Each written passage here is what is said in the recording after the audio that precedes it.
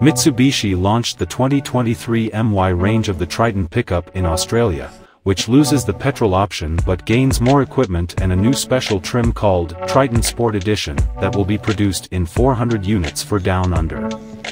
Starting with the limited edition, it is based on the GLS Deluxe trim with dual cab body steel, but features a number of styling touches distinguishing it from the rest of the lineup. The grille, mirror caps, alloy wheels, and rear bumper got a dark theme, contrasting with the chrome dynamic shield. The front skid plate is finished in red, with matching red accents on the side steps and rear bumper. Finally, decals with red and gray stripes have been added on the bonnet and the tailgate, adding a little bit of sportiness into the mix, although not as much as in the Rally Art badged Triton Rally car from last spring. Inside, the seats are upholstered in black leather with red stitching.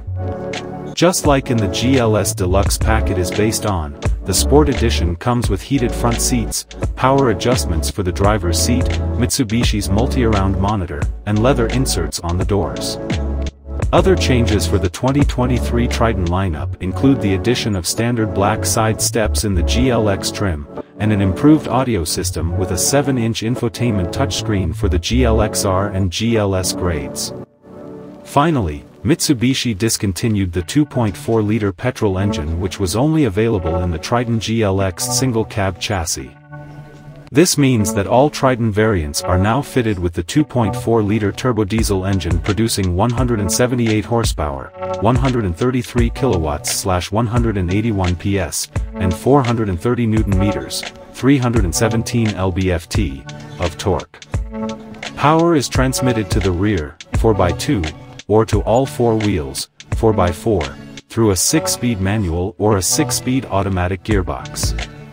Production of the Aussie-spec 2023 Mitsubishi Triton is already underway, with the first deliveries scheduled for December 2022.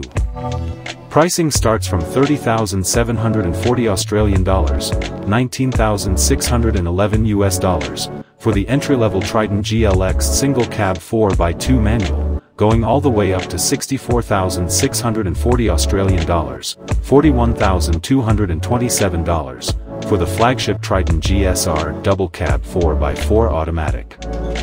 As for the Triton Sport Edition, it is exclusively offered in 4x4 automatic form, priced at $56,440 Australian dollars, $36,000. Note that Mitsubishi is working on a new generation of the Triton/L200 that is rumored to debut in late 2023, bringing modern styling and upgraded tech features.